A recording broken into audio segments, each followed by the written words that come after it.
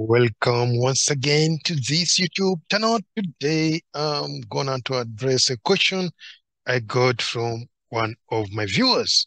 And the question was someone converted uh, information from a picture to Google Sheet, and it came up in this format.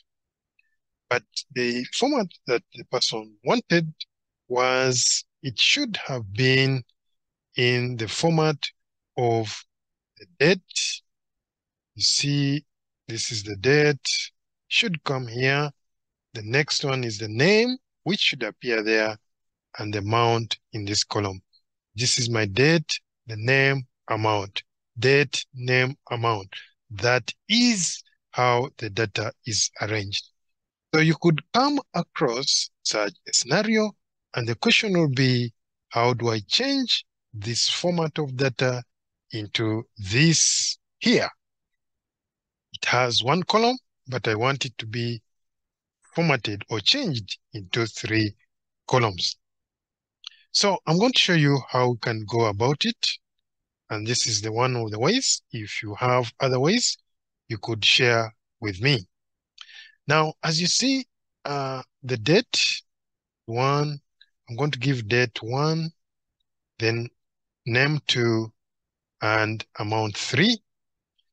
Then everything that relates to the date, I'm going to give it 1, then name 2, then amount 3. So what I'm going to do then is I'm going to copy this because it is repeating. I copy it all the way down. Right here, Control V, and there you go. So my date will always be 1, my name 2, and the amount 3. So having done that, the next thing I'm gonna do is let's remove this here.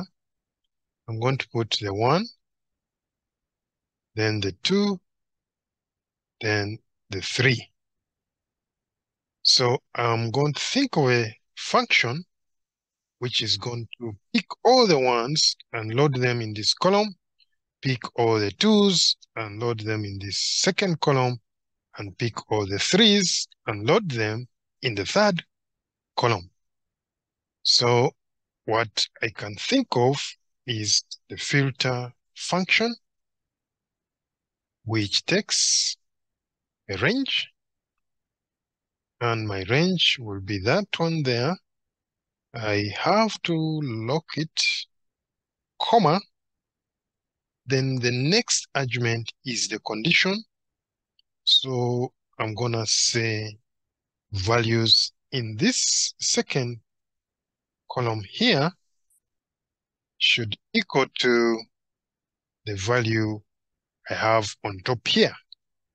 So I close my brackets and press enter.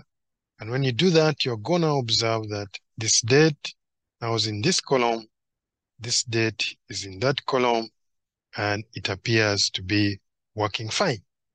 So all I have to do next is highlight this and copy it across using Ctrl R.